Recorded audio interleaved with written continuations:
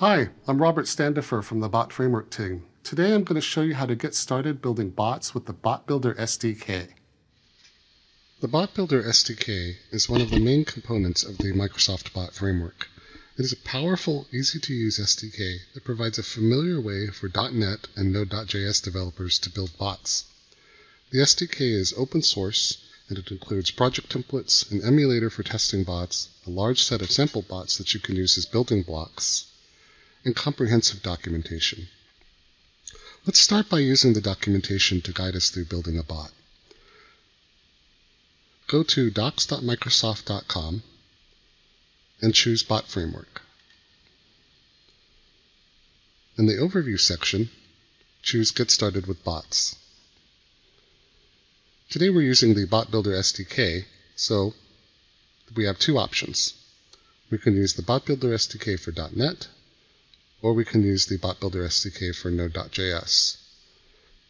If you're a C# developer, use the Bot Builder SDK for .NET, and if you're a JavaScript developer, use the Bot Builder SDK for Node.js.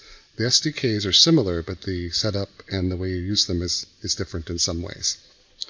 We're going to use the .NET Quick Start today to help us get started with building the Bot Builder SDK for .NET using C#. So the first thing we need is Visual Studio 2017 for Windows. In Visual Studio, update all the extensions to their latest versions, and then download the 3 templates for building bots from these 3 locations, and copy the templates into the project template / Visual C# folder in your Visual Studio 2017 templates folder. In Windows Explorer, you can see the path for my machine is this PC documents Visual Studio 2017 templates, project templates, Visual C#, and I already have the 3 zip files. Don't decompress the zip files into this folder. Copy the zip files as they are into this folder. So now we're ready to get started building a bot. Open Visual Studio 2017, click File, New, pick Project. In the Visual C# section, choose the Bot Application template and give your bot a project name. Click OK.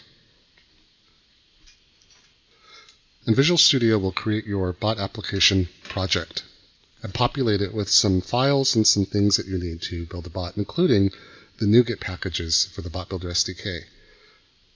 Now we want to ensure that the latest version of the Bot Builder SDK is installed. So right-click the project, pick Manage NuGet Packages.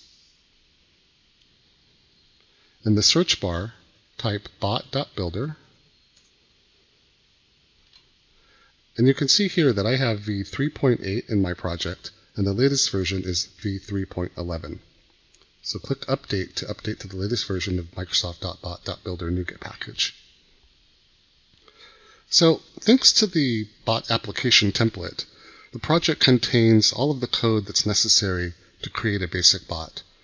From here, you won't actually need to write any additional code for a bot to work. The project template includes some sample code that builds out a very basic bot that just echoes text back to the user. So let's take a closer look at the source code of the bot and get an idea of what's going on.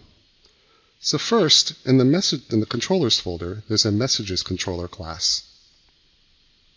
The post method in messages controller receives the message from the user and invokes the root dialog. So if the activity type is message, then it will invoke the root dialog.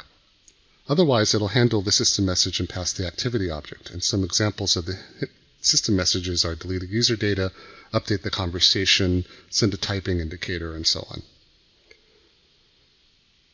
When the root dialog is invoked, it processes the message and generates a response. The message received async method in the root dialog sends a reply that echoes back the user's message, prefixed with the text you sent, and ending in the text, which was the length of characters, where the length is the number of characters that the user typed into the message. So this is all you need to really have a bot, and from here you can add a lot more functionality. But before we get into that, let's test it in the emulator.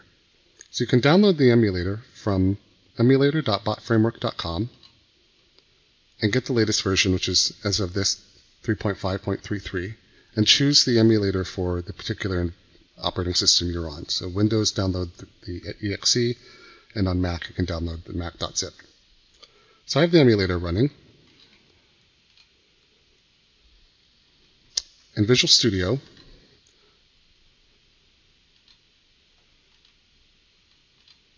back in Visual Studio, a bot is a web app with a conversational interface. So Visual Studio thinks of your bot simply as a web app. It's got a default.htm, it has a global ASAX, it has a web.config. It's a web app. So when you build and test your bot, you build and test it just like you would any other web app. You run it at any web host. In this case, I'm using Microsoft Edge. So I'll click play. Visual Studio will build the bot, deploy it to localhost, and launch the web browser to display the default.htm page. You can customize the default.htm page for your bot to contain the name of your bot and a description of it, and you can also embed the web chat control so people can use your bot directly from this web page. And how to do that is covered in the documentation.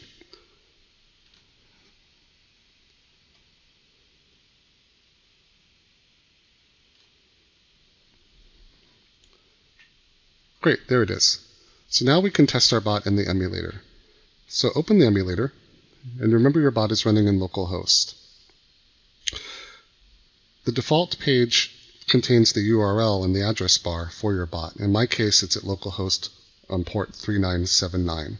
So here's what you do. You enter HTTP, localhost, and then the port that your bot's running on, /API/messages, and hit enter. Now, you'll see here that there's a Microsoft App ID and a Microsoft App password. Because we're testing on localhost, you don't need these two values. If you were testing your bot remotely after you deployed it, then you would need to enter a Microsoft App ID and a Microsoft App password. And how to set up this authentication is covered in the documentation. Click Connect, and then now the emulator will connect to the bot running locally and output its messages in this log over here. So it looks like everything's good to go. So test your bot by typing in a couple of messages. Hello. And you can see in the log what's going on, and then the reply from the bot. How are you?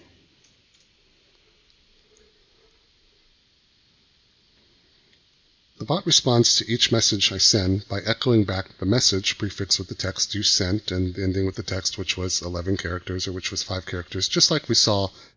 So as you can see, building bots with the Bot Builder SDK is really easy, and there are lots of great things you can do with bots. We have comprehensive documentation and lots of samples that you can use to learn how to add more functionality to your bot. And remember, the Bot Builder SDK is open source and available on GitHub. Thanks very much.